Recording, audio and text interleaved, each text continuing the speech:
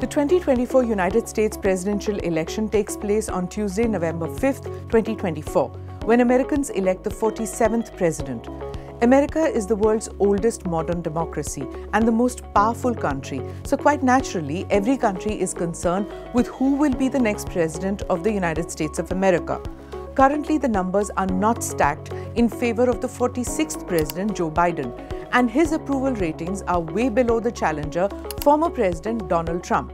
At 81, Biden is the oldest US president to hold office, and the questions have been raised about his stamina and mental sharpness.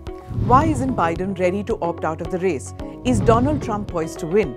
What does Trump's assassination attempt mean for United States politics? What does the approval polling tracker say? This is Quick Take, your quick guide. I'm Smita Prakash.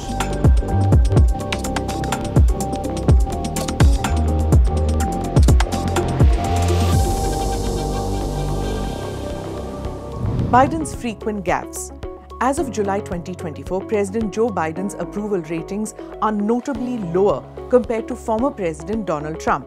Biden's approval rating stands at approximately 37%, while Trump leads in several key polls.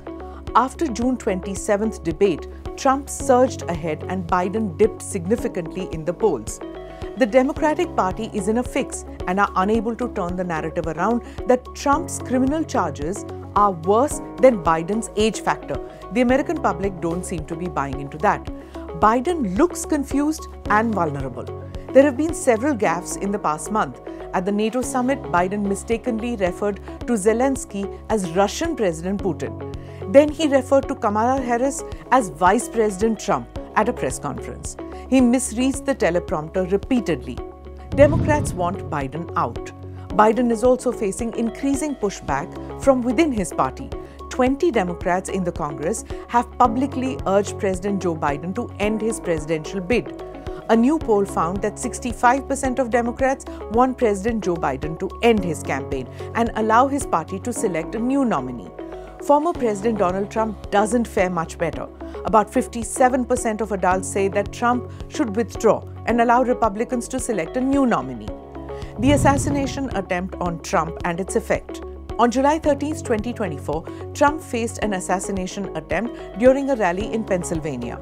According to Polymarket, a political prediction platform, Trump's chances of winning has hit 70%, an 8% increase, marking his highest point ever.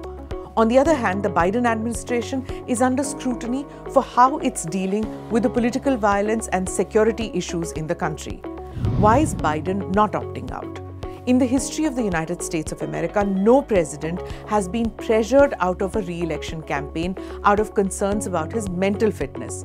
It's not unprecedented for an incumbent president to abandon his re-election campaign, but it's rare. Presidents usually prefer to run for re-election and then leave office voluntarily. Biden-Trump best options. The United States, which often lectures other countries on democracy and governance, has seen 4 presidents assassinated in its history, and this July came a fraction away from seeing the assassination of a former president and current contender. Many Americans feel that they are stuck with 2 bad choices. The same candidates, 2 men who've been presidents before, running for office yet again. A Pew Research Center study highlights that 65% of Americans feel persistently drained and exhausted when thinking about politics. Only a small fraction believe the political system functions well, with most expressing little confidence in its future.